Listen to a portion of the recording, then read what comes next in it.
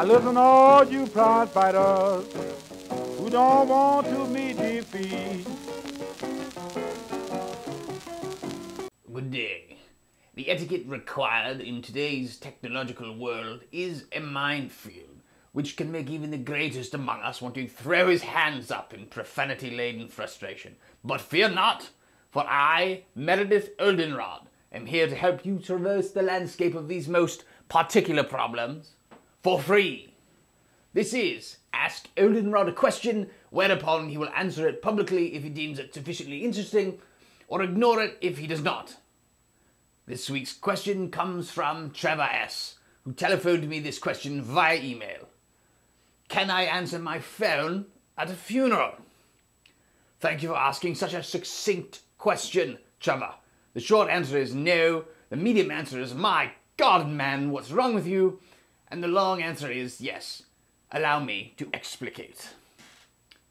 Even though people have come to accept the ever-present cell phone and are comfortable with people using them during conversations, at dinner, at work, during coitus, and in the bathing room, there are still some locations and situations where their use is a taboo, such as a memorial for a dear colleague, friend, or family member. Answering your cell phone at a funeral can only be considered acceptable if you answer with a Bluetooth headset. If you arrived at a funeral with said headset firmly in ear, preemptively and unambiguously labeling yourself a social retard, and only if, for the totality of your call, you speak directly toward the freshly minted corpse, speaking loudly and emotionally and occasionally saying, it's not fair, he or she was so young.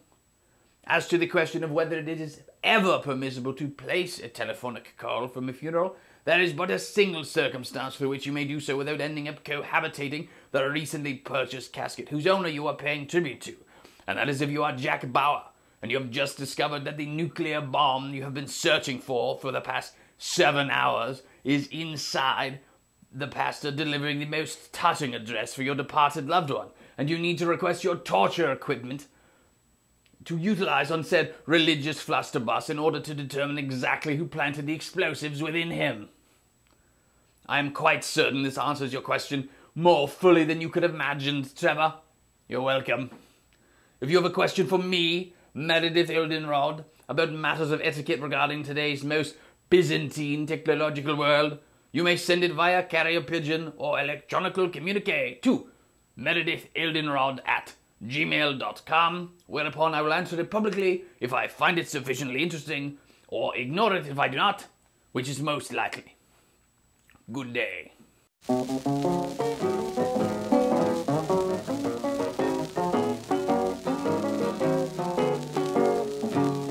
Now listen, all you prize fighters who don't want to meet defeat. Listen, all you prize fighters who don't want to meet defeat. Take a tip from me, lay off Joe Louis's beat.